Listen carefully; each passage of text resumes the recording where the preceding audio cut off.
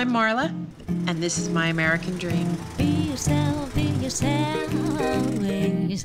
When I was a child, it wasn't so much I had an eye for style and design. I was an entrepreneur. When all the other little girls were playing with dolls, I used to make doll clothes and sell them to them. I started out wanting to be an actress and a comedian and did Second City and all those fun things, and eventually segued from in front of the camera to behind the camera. I was a studio executive in Hollywood. That's how I began. And then I decided I wanted to live in Europe. And when I moved to Europe, I became an executive producer, so I put together the financing and developed The Highlander, La Femme Nikita, and probably a bunch of shows you've never seen. But it was a great run and a great ride, and I loved every minute of it. I had moved my kids back to the United States under contract to ABC Touchstone. I loved the part of being an executive producer and putting together the big picture, but the truth of the matter, I spent most of my time in the wardrobe trailer. And then came the writer's strike and the perfect financial storm. I didn't lose big, I lost everything.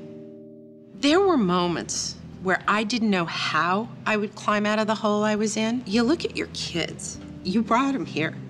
You have to take care of them. The kids really kept me going. They were the inspiration. You don't fail. You don't give up. And you don't let them know how scared you are. When you're a parent, your commitment is to do what it takes.